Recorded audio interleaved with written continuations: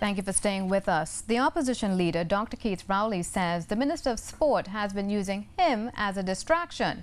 The opposition leader was asked about Minister Anil Roberts continually using his name in response to questions about a controversial video. We're heading into an election year and I will not be distracted by anything.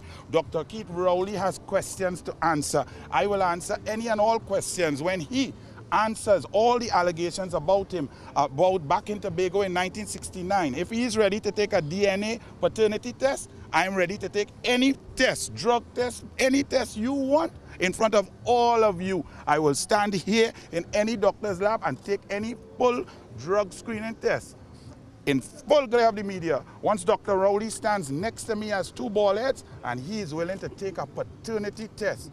Dr. Rowley says he doesn't see why his name is being called, as it has nothing to do with him. Any call to me from Mr. Roberts is a distraction from the matter in front of him and the country. I can tell you, without fear of contradiction, I don't know where Mr. Roberts was, but I was never in room 201 with any Colombian prostitutes interfering with any substance in or out of any cigarette. So I think he's misplacing me. The opposition leader also saw little relevance in the minister's call for him to do a paternity test. And with respect to his call for a DNA test, if he has any problem with the paternity of his children, it's not my problem. I have nothing to prove there.